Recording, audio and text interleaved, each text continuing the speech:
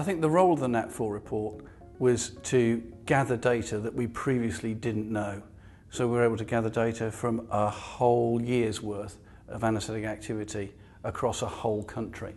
So that was its role, which it fulfilled very well. The significance is that we found instances and events that we suspected may be happening, but we really didn't know. So now we've got some hard data on which to try and develop our practice.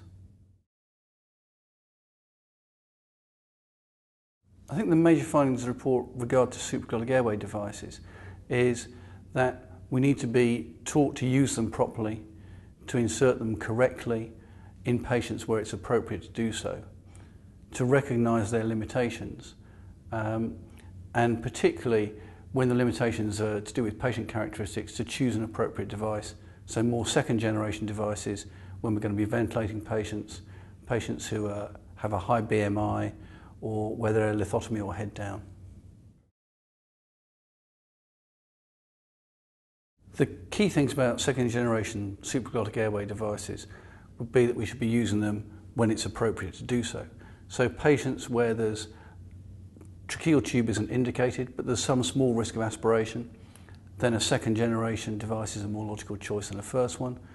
Or if devices are going to be used at the limits of their capabilities, so if we're ventilating patients, or if the patient's a lithotomy or head down, or we've got a high BMI, then the second generation devices are a more logical choice than a first.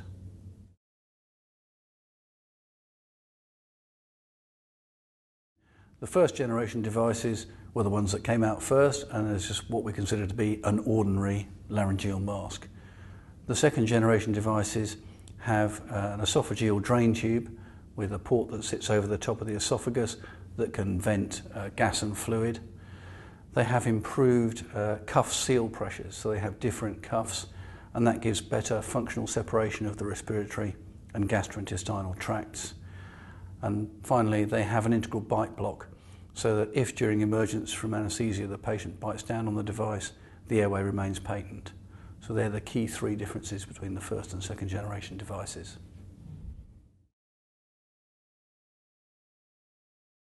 We have to remember that the NAP4 wasn't a prospective study, it wasn't comparing the performance of different devices.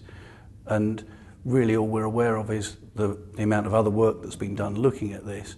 And it's important when considering second generation devices that you have got functional separation of respiratory and gastrointestinal tracts. So that requires a primary seal around your larynx and your airway, and a secondary seal at the top of the esophagus. So those two seals are important, but it's important that the two channels are kept separate.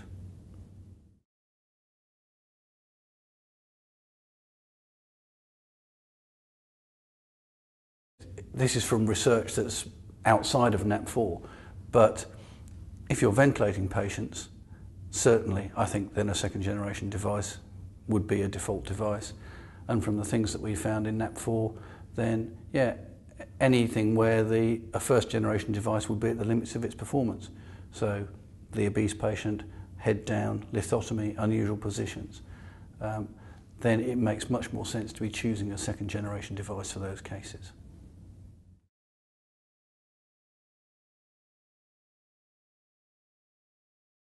Well, obviously, with all of the panel members, we hope it'll influence practice a great deal. We've already seen changes put into place in terms of national guidance for some of the recommendations that we've made. And across the country, individual anaesthetists are doing presentations locally, looking at the recommendations and making changes in their own departments and their own practice. The only way we'll really know what the extent of the changes are would be if we were to repeat a similar project in the future, but that's a long way off.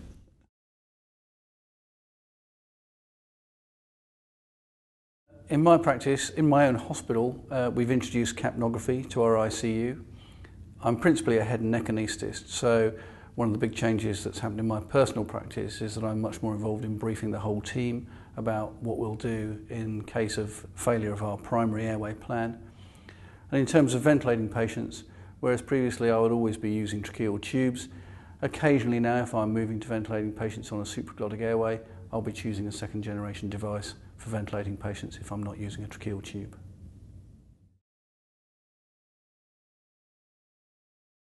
as clinicians, we need to work with industry looking at the best design of products that we can, so that the products that we get will work really well for us.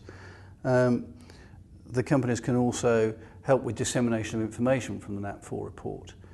But particularly I see a sort of a combined role working with ongoing education and supporting workshops so that clinicians know about the devices and know how to use them properly and can practice using them in a safe environment.